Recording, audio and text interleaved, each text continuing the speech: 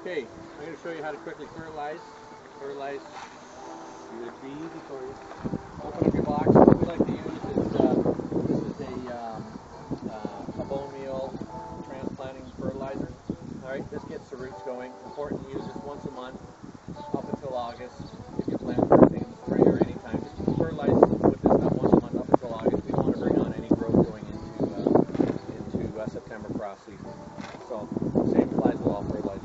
Anyway, just gets them in your hand, drops on the ground, it's not a big deal, and throw the stuff out. Just like chicken feed. A couple handfuls around the base of your shrub. This doesn't have to be difficult. Alright, don't let it pile up in a heap.